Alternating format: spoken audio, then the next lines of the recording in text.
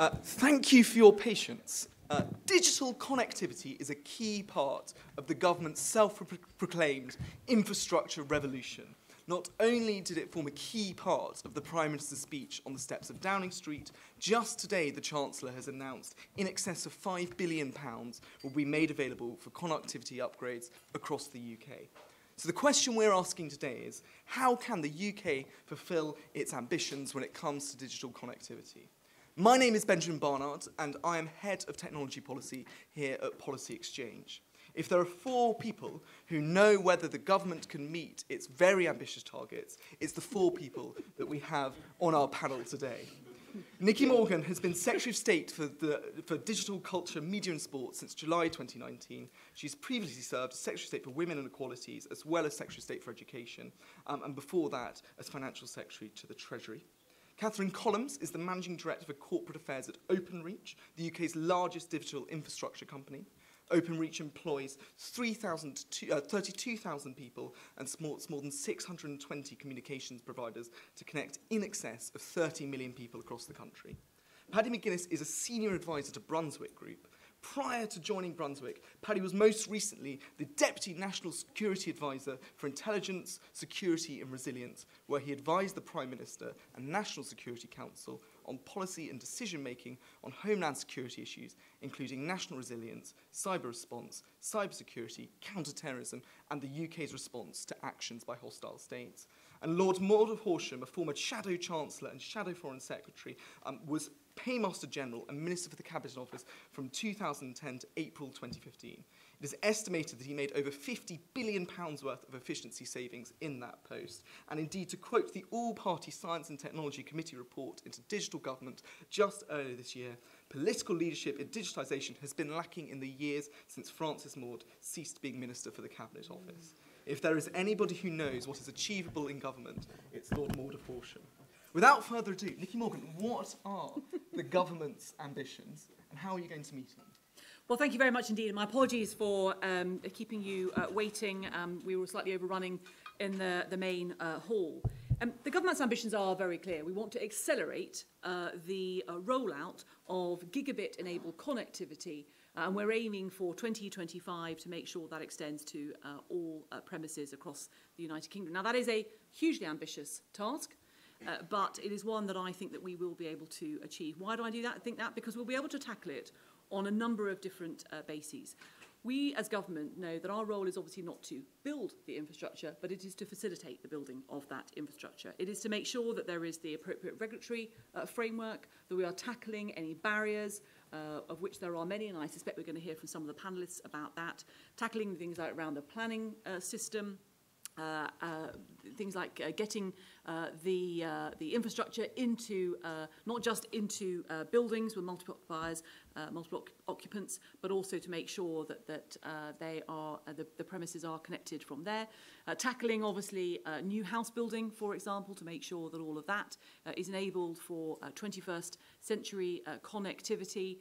Helping, I think, working with many of the providers in terms of making sure they've got the right labour and sufficient numbers of people. And so already the former DWP Secretary, for example, was working with Openreach to make sure that people who were unemployed were trained and offered opportunities to work with our broadband and telecoms providers, for example. And there'll be many other examples of that.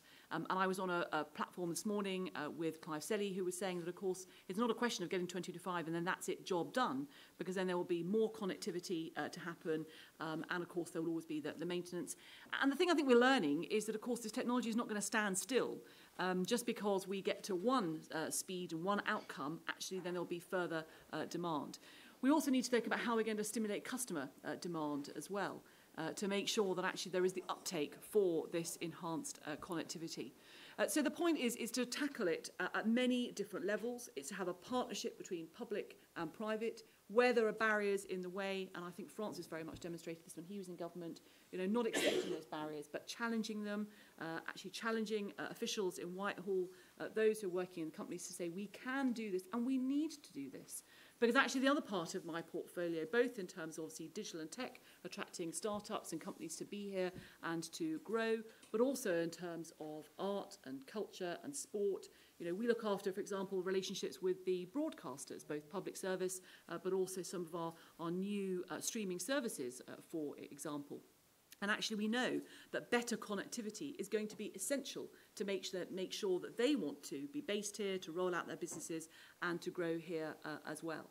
So this is absolutely essential. It's not a nice to have for the 21st century. It is essential for the UK to remain one of the most successful economies in the world. And we absolutely look forward to playing our part, working, as I say, with providers, with others, working with customers as well to understand the services that are out there, and to tackle things like digital inclusion as well, to make sure that actually everybody feels that the digital nation is very much for them.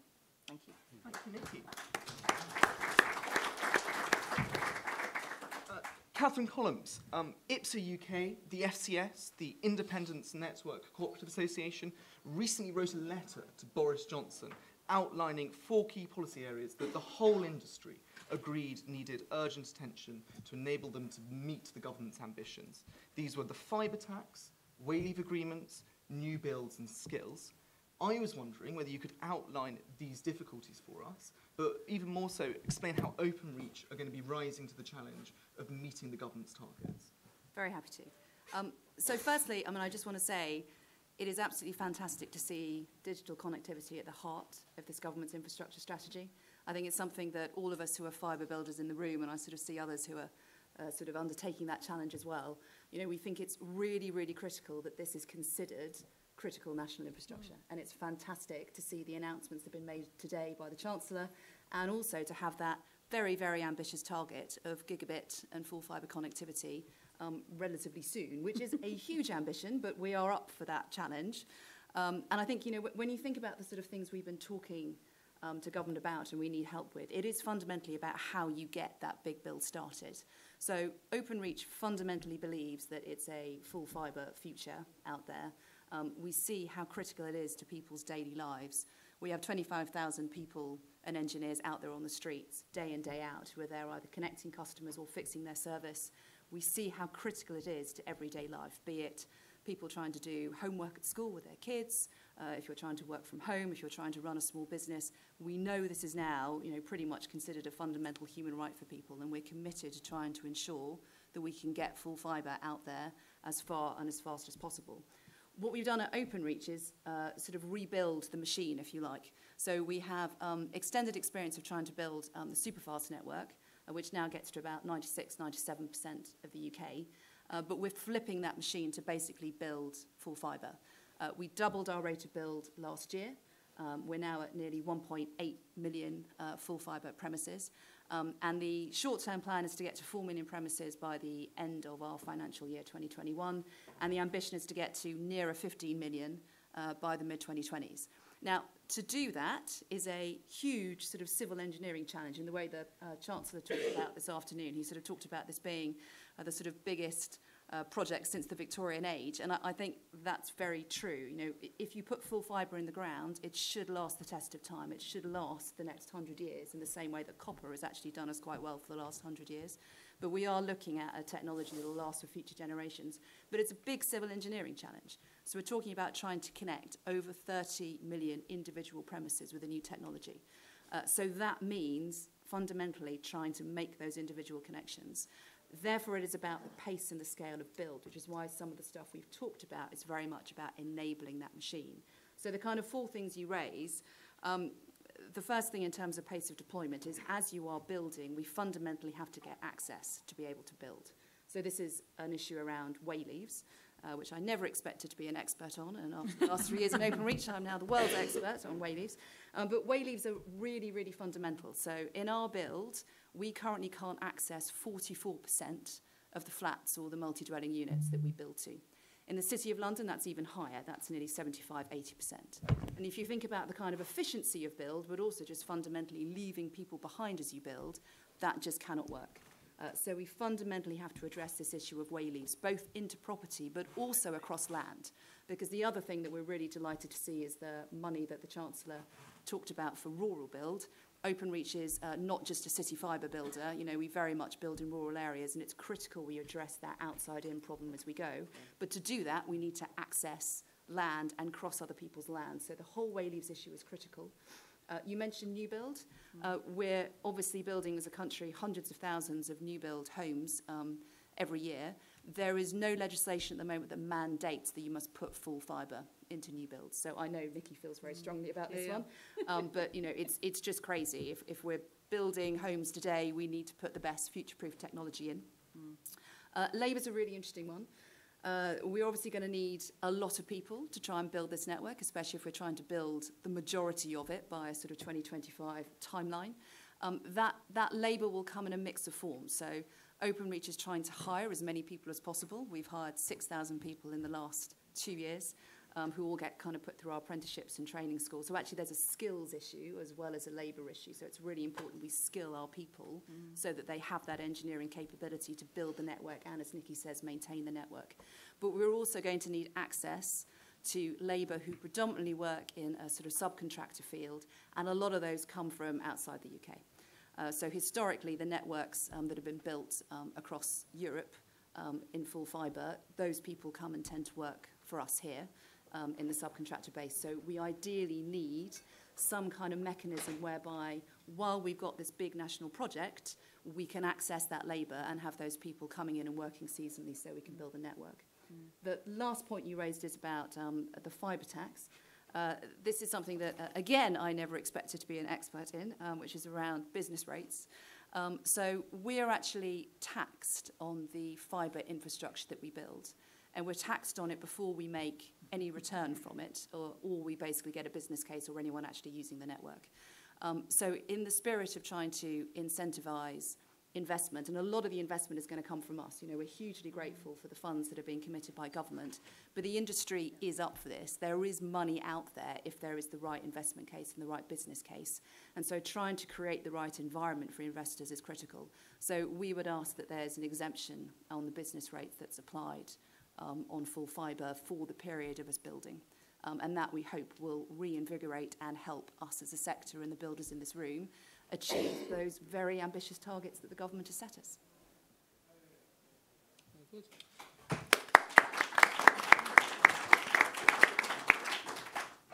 Paddy, the big dark elephant in the room is security. And I was wondering whether I might ask you how resilient the UK's networks are at the moment, and how might ensuring the continued resilience of our networks impact upon the government's ambitions in the future. Well, thank you for framing it that way, and it's really helpful. It's worth reflecting that we've got a developed way of thinking about strategy. So there was a coalition government strategy in 2010. I think, Francis, you were part of pulling it together, which concluded that national resilience was one of the priorities for national security.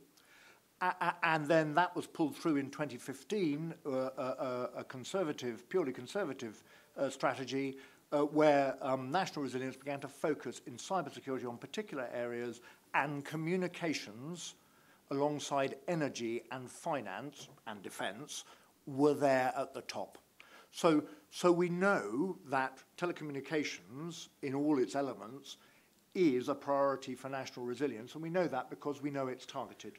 And occasionally we hear about it being targeted, so we hear about the FBI and the National Cybersecurity Centre from the UK talking about 500,000 telephony routers being compromised by an actor known as APT28, who seems to be Russian. So we know that people are messing with them. We also know from our own offensive cyber programme, which is talked about but not very much, that if you're going to mess with an opponent, you're going to mess with their communications. So evidently, the telephony network is in the front line. And fibre broadband is a component of it and therefore will be a target. It isn't, once you've stuck it underground, I mean, one of the features of it, it isn't the most intelligent bit of the network or the bit most easily targeted. So let's not go over the top about how vulnerable fibre is, but it is a factor. So it needs to be looked after. And it's important that resilience of the network, whether that be from threat, hostile states, or hazard, other interferences that come from natural events, are built into planning. In hybrid warfare, an opponent likes to push you when you're off balance. You're off balance if you have a flood, a power outage, a major political event. and then they like to push you. So it isn't just a matter of a state coming at you, first thought. Second thought, the United Kingdom has comparable advantage, or comparative advantage, in security, and that's been true in our communication security, amongst other things. And that's partly because of just our history of being in the front line in so many of the battles of history. It's also a function of the fact that we have signals intelligence excellence in GCHQ. We've had strategies that have been pulled through for our cyber security, and, worth noting, and with Openreach here with us on the platform, we have a history of partnership between the public and private sector in the national security space. And there's a set of companies who operate very much under Secretary of State's direction who contribute massively to our collective security, whether that be putting in place equipment which is secure by design, or whether that be working with us on cybersecurity, or whether that be helping us run national security operations, intercept communications, all those other good things. And it's just worth always having that in mind when we think about our industrial strategy, because we need that partnership, and no disrespect to them, big American tech doesn't, and no disrespect to them, nor does big China tech. So there is something quite precious about the national security factors in the relationship with the backbone providers. Final thought. So my feeling is that resilience has to be at the centre of the 2025 objective. Of course, we mustn't let it be a drag factor, so we've really got to work at it. Got to work at reducing the other drag factors that might be there, so eliminate those. And we need to learn the lessons of things like, and no disrespect to Australia, the national broadband network in Australia, where resilience and security was not sufficiently central, and therefore some of the decisions about the way that it was rolled out prevent its use for maximum resilience and national security effect. So I think we're talking about something secure by default. Absolutely final thought. Security in the future is going to be security at machine speed. Our cyber security is going to be done by machines through fast networks. So this isn't only about our security today, it's about our security in the future too. Yeah.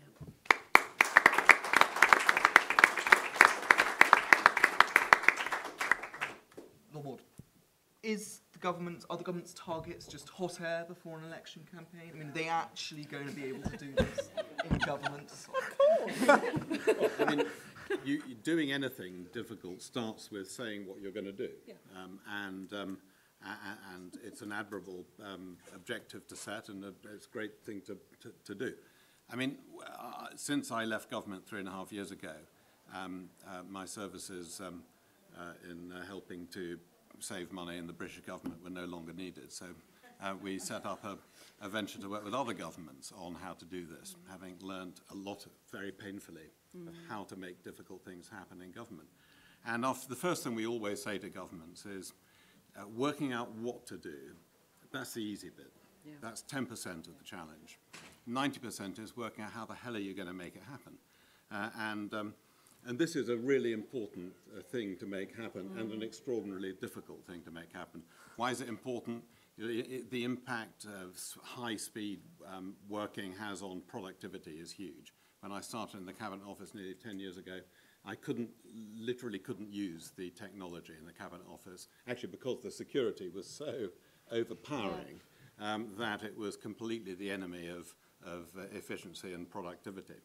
And if we want to be somewhere where the Internet of Things we create a kind of sandbox for the Internet of Things to be developed at high speed, we need to have the connectivity infrastructure to make it possible. We showed with what we did with our big open data program in the first part of this decade how creating a raw material, the huge amounts of government data that we made available for public use, was a magnet for developers, for entrepreneurs, for investment in the use of data as a raw material. So creating this infrastructure is absolutely essential for broader economic development. And how do we know this is a difficult thing to make happen? Well, look, in the part of Sussex I live in, we haven't even got 3G, let alone 4G. So 5G it feels like a very distant dream. How do you make something like this happen? Well, there are essentially 4 reasons why big change programs fail in government. There's political pushback, and you can see the political pushback there is with what I think is a fantastically important program, HS2. There is the resistance, active resistance by vested interests, and and there are that will come into play here because there are the existing channels who will not welcome the competition that 5G brings. There's simply inertia. System inertia, bureaucratic inertia, which is just there. And the final thing, which people very rarely note, is the sheer lack of technical capability, of real sharp, high-end, world-class technical capability within government. And that's particularly challenging here, where you're doing it, you've got a government objective and a government program, but we don't actually in government hold the levers. Yeah. And it's even worse than HS2 because HS2, the company, HS2 is at least a government-owned company that ought to be able to make things happen at speed and effectively. And here you're working at least one remove, if not 2. And but when you think about it, when you think about when the big national programs have been successful, often it's been in wartime, where you have exactly the same kind of problems. The government, by and large, didn't own the munitions factories, but it had to drive. You had that leadership and drive from the centre of government, which galvanised the activity in other parts of the economy in a very coordinated way to make it happen. And if you want to make this happen, then I'm afraid, Nicky, there's no substitute for being on the case every single day. Yep.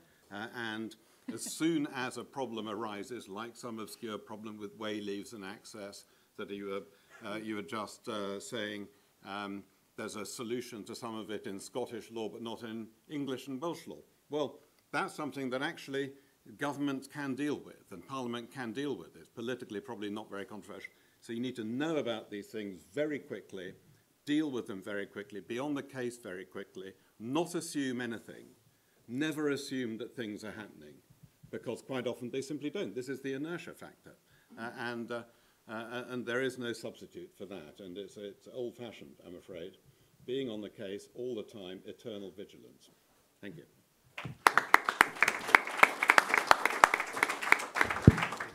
Okay, I think we're going to open it up to questions. If you could start by stating your name and organisation, and if you could also try and keep them as short as possible.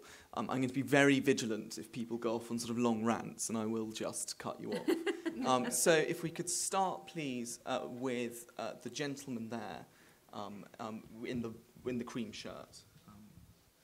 That's, yeah. Cream. So yes, quite. Wonderful, thank you very much. James Kemmel, work with a company called Inmarsat. And in fact, we're doing an event in here tomorrow morning, so please do come. The point about not having the levers, I think, is very well taken. 5G is a particular problem there because a lot of the activities are taking place in industry-led standardization groups where there's no real government participation because it's the industry coming. How might you intervene in that? And the second area where that also applies is to do with the independent regulator, Ofcom, who has a very powerful role in spectrum allocation, radio spectrum allocation, but acts, as it properly should do, in an independent way, which can be to the detriment of bodies like the space and satellite industry who require a lot of international coordination. How do you deal with those particular instances of not really having the levers? Nicky, do you want to take that one? Yeah, I mean, look, I think you have to work with people and you have to find other ways. I can't really go into all of the relationships, but usually there are things that the people you're working with want or need from government. And we will want to need progress from them. I think Francis' point about, needing, even to hold all the levers, actually having strong project management from the government or a joint, management board and direct ministerial involvement, because however big the chief executives are and how big the companies are, actually they don't want to spend time sitting in a government department explaining why a target has been missed. And so actually if they hopefully know and it becomes it's a real partnership, that actually They haven't got to sit there and explain things to the minister. They've just got to hopefully report back on progress that has been made. So I suppose it's a question perhaps sometimes of being more inventive in finding some of the levers than some of the obvious ones. Fantastic. Further questions? Okay, there are quite a lot, so we might take them in threes, if that's okay. Could we start with the gentleman back there? And then we'll come down here and we'll finish at the front. Hi, my name is Rupert. I'm from the Cheltenham Association. And so my question is a bit about today's £5 billion announcement. There was a subtle shift in the language of the announcement. Prior commitments, you talked specifically about full fibre, whereas this talked about gigabit commitment. While 5G is theoretically capable of that, real-world results will fall short of that speed. Is this a watering down of the full fibre commitments that were previously made?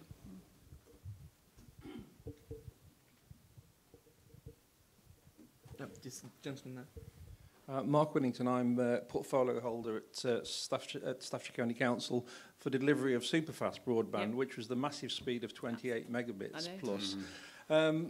We were really successful working with Openreach on this and BT at the start.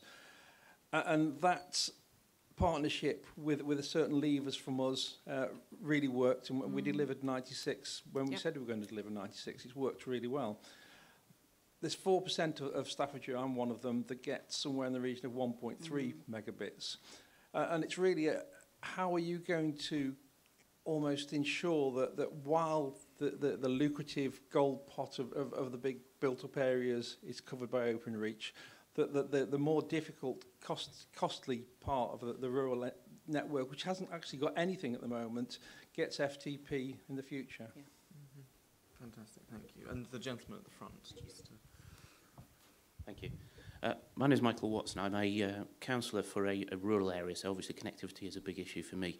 But I'm also a solicitor, and I specialise in telecoms and property-related work. For many years, there were two aspects to our work. There was entering into new agreements, and there was removing agreements, removing apparatus from sites, predominantly mobile infrastructure. Since 2017, we don't do new agreements anymore. I mean, we literally do not do them. But I'm having to hire more and more people to throw operators off land because the property industry is so alienated by the provisions of the code. Would it not be better to work with the property sector rather than... Because they're quite happy to spend hundreds of thousands of pounds slugging it out in the tribunal, which is not productive. Thank you. And we might start with Catherine and then come to sort of Nicky and move along. So I think there's an interesting theme in some of these conversations, which is actually just about the cooperation. So I think that the other thing that I sort of didn't mention in terms of if we're actually going to achieve this and do as much as we can by 2025, be it gigabit or full fibre, the only way we can do this is by working really closely with all the people who are critical to the programme. That includes working very closely with local authorities so that we can try and minimise disruption, but also work out what that build programme looks like. But I agree with you entirely. You know, we need to ensure that we can come to the right kind of agreements and arrangements with all the people involved, developers, property developers, as well as, you know, potential landlords and landholders, to ensure it works. So I agree, a kind of consensual solution in this makes sense because ultimately we don't have a lot of time. So we don't have the time to try and fight it out. We don't want to go into dispute. In terms of the sort of question about the sort of 5 billion a bit and sort of how you get to those final percent, I mean, I'm not going to lie, it's really difficult. So if you think about trying to sort of do full fibre, there is a sweet spot in where you build. That sweet spot is actually not sort of centre of cities, but it's suburbia, because that's where, you know, you can probably do some of the road closures. It's less disruptive. You've got better access to infrastructure. What's really difficult is doing somewhere like central Manchester, because then everyone notices if you've shut everything. And what is very hard is doing that ultra-rural. So we don't have a perfect answer yet. We are actually doing trials, which we're going to announce on Friday, which is about trying to use existing technology and innovation to try and unlock how we can go further and actually at a cheaper cost point to try and get to some of these rural locations. So we're committed to trying to find a solution for rural, for full fibre that works and is cost effective. We do have a current scheme at the moment which you may know about, which is community fibre partnerships, where we co-fund actually rural gigabit connectivity vouchers. We're finding that most communities who are coming to us now are not having to pay, if anything, in terms of connecting to full fibre, because the vouchers are so generous now that they enable most people to connect. So we should have a look at that if not, but we're committed to trying to sort the problem out and need to work with Nicky and government on how that 5 billion can go as far as it can in those hard-to-reach areas. Before handing over to Nicky, I should say that we do explore the issues of vouchers in the Policy Exchange report, Modernising the United Kingdom. It wasn't a set-up one. which has a range of these issues. I thought I'd do a little self-promotional plug there for Policy Exchange. Nicky, you'll want to address various things. Yeah, no, thank you. Well, I think, as you say, that they all link together. Catherine and the operators may have a view particularly on the property and the land ownership, but I mean, absolutely right. Obviously we need to work together, and if there are barriers, we want to try to eliminate those or problems that people are having to concentrate on that stop the ambition being met. So interesting to hear about those. And in a way that answers the first question. The ambition, it absolutely is undimmed. But the point is to focus actually on what the outcome is, and so what the speed is going to be that people are going to need, and to make sure that we are future-proofed. I'm not sure I agree with you about the 5G. But there are going to be different ways of getting to that point. Of course, actually, getting full fibre pretty well everywhere to enable the 5G connectivity is going to be very much a part of that. I think one of the things in an earlier panel that I was on again today, I think I spent a lot of time talking about these issues today, unsurprisingly perhaps, is actually it is about customer demand. If we say to people, do you want a gigabit? I think many people will say, well, I'm not sure what that is and what I do.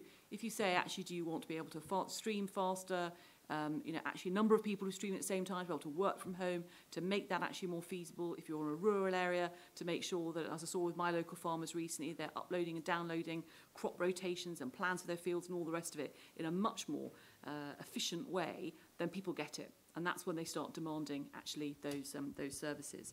And in relation to that, I think today's announcement is about very much helping, whether it's the 4% or the 20%. And it is, as Catherine said, it's about we are exploring with the providers how do we. It's obvious there are some areas where it makes commercial sense to be, and government support is very much not needed. But there are obviously other areas where that's not the case. What can we do to incentivise? And Catherine used the phrase "outside in." What that means is we're not going to leave the last 4%, 20%, 10% until the end, because I think that is deeply unfair. We need those communities to be able to see that at the same time that the easier rollout areas, if I can put it like that, the more commercially attractive rollout areas are happening, that they're also getting the connectivity too. And that's why we have made that announcement today. Fantastic. We might take 3 more questions. If there's somebody who wants to ask about security, I'm quite keen to... Sir, the gentleman... Yes. I've done that.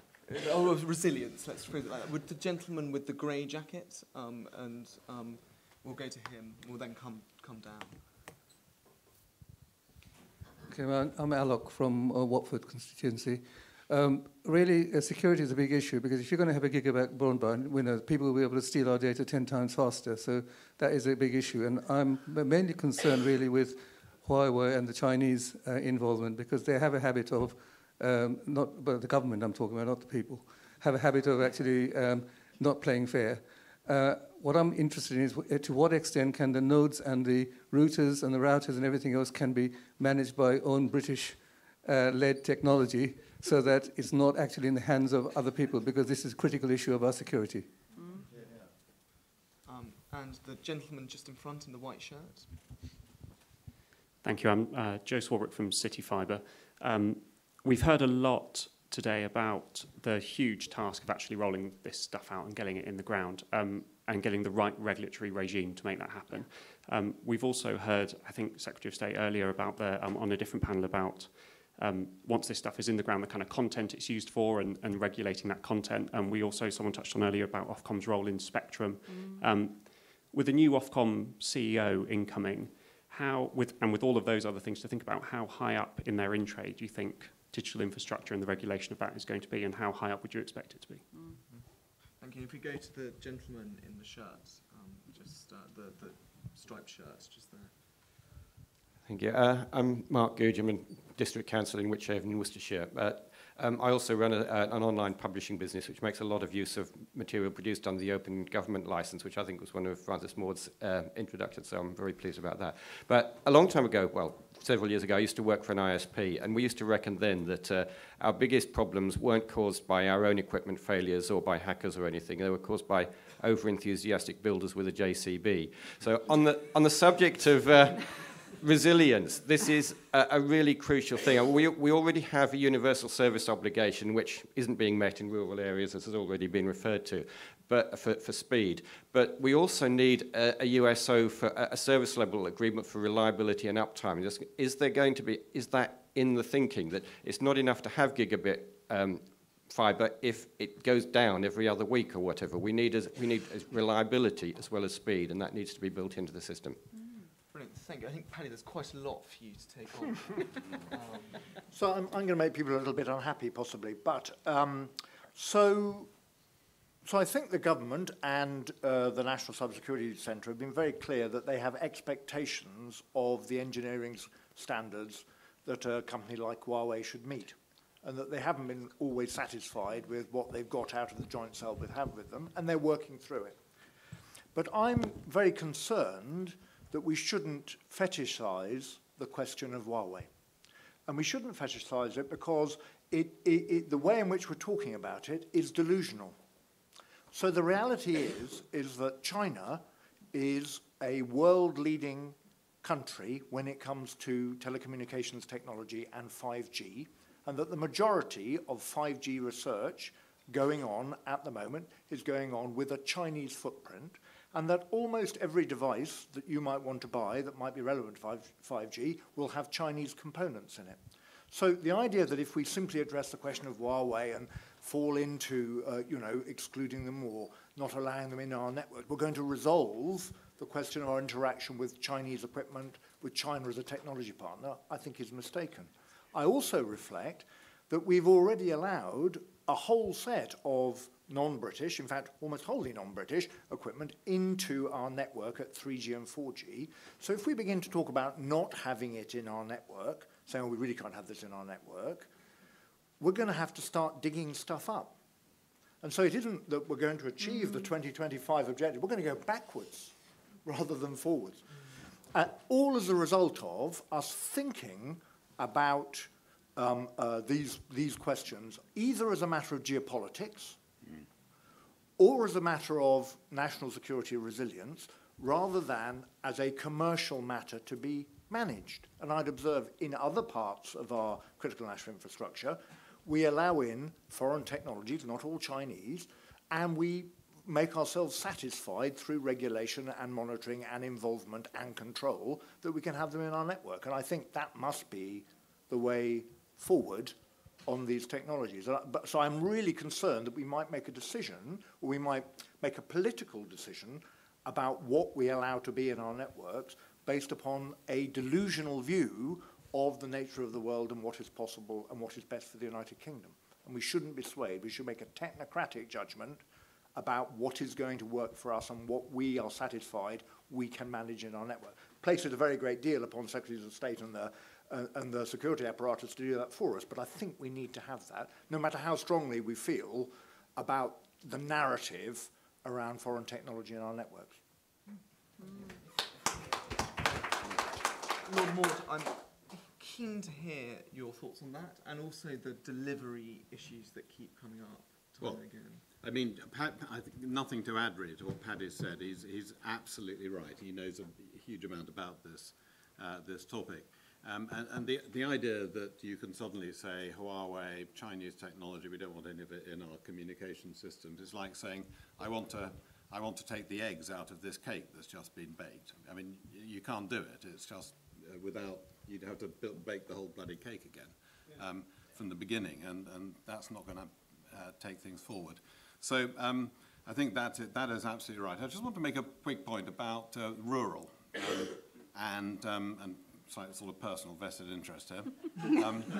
I remember when I was in the coalition government, I chaired a digital task force, and one of the things we found was we kept finding more and more unused or underused fibre, which had been paid for effectively by the taxpayer, but which no one was really knew about and was not being brought into the calculations.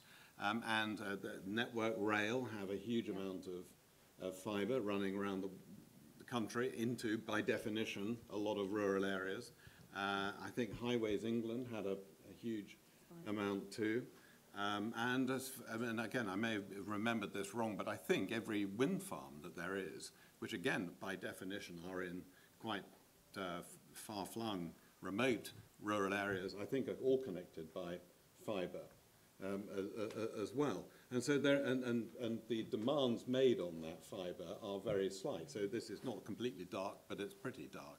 And so, I mean, this is part of the kind of having a very highly coordinated and strongly driven kind of operational board which pulls all this together. Yes, how do you make all that happen? And, you know, if at the end of the day it requires, because consensus building is great, and, you know, we all want to have buy-in and goodwill and take hearts and minds and so on, but it sometimes helps if you've got some mandatory powers as well. I mean, the old Theodore Roosevelt doctrine, you know, speak softly, persuade, talk, take people with you, but carry the big stick, because you know what, it gets people's attention. And I suspect some of that's going to be necessary here, because you know, the one thing you cannot afford in a country like this, where everyone agrees that making this happen is of crucial importance for our economic future and, frankly, our social future as well. You cannot afford for the assets that are already there not to be fully used. Thank you. I think we might get some response on that, and also the points that Paddy's raised from the Secretary of State. Well, actually, I'm not going to respond to the points Paddy raised, because he has set them out, obviously, extremely well. Much as I love policy exchange, this is such an important, critical national security issue that we're going to exercise the debate around that in the National Security Council rather than here at party conference, which I think is the right thing. Yeah, exactly. Which I think is the right thing to do for the future of the country. But I hear what the gentleman says. It's a view that I have heard before. We've also heard a counter view, and it is a difficult issue involving many different strands of government policy, not just about the resilience or otherwise of our telecoms infrastructure. So thank you for making the point. In relation to the Ofcom CEO role, I mean, I think this is important, and it's up there. You're right. They're going to have whoever's going to take over has got some very big shoes to fill after Sharon White, and they've also got a very, very busy in-tray. There are a number of things that they're doing now, Ofcom, but that you're right, we potentially might ask them to do extra in other areas as well. We need, obviously, and they want to make sure that that is done well. You know, they're an organisation that I've been very impressed with, having met them and worked with them over the last couple of months. I think this has to be, because I think so much else flows, as we've already heard in this panel, from having great connectivity for other services and other investment and other areas of growth for our economy. And in terms of the universal service obligation, I mean, you're right, it's not just about digging through cables or pipes. You know, human error is often to account for an awful lot of the problems that we encounter with our technology. It all goes back to somebody. I'm a solicitor by training, and we were always taught in my old law firm, you know, you mustn't sort of bring in all sorts of dangers to the network. It'll knock it out and take client files and all the rest of it. And then it was the IT department that allowed somebody uncleared to stick a USB stick in the side of a computer and spread a virus right the way through the system. So that was an embarrassing day for the head of IT at that particular firm. There will be service standards, of course, in terms of the rollout. And you're absolutely right to say it's not just enough to have connectivity that works on, you know, Monday, Tuesday and Wednesday. It's got to work, you know, 7 days a week, 24 hours a day, 365 days a year, as far as that is possible. Given downtime for maintenance and other things, but there have to be service standards, yes. Catherine, we're running hugely out of time, unfortunately, but would you like to sort of conclude the discussions and just say from an industry perspective where we go next? in 30 seconds.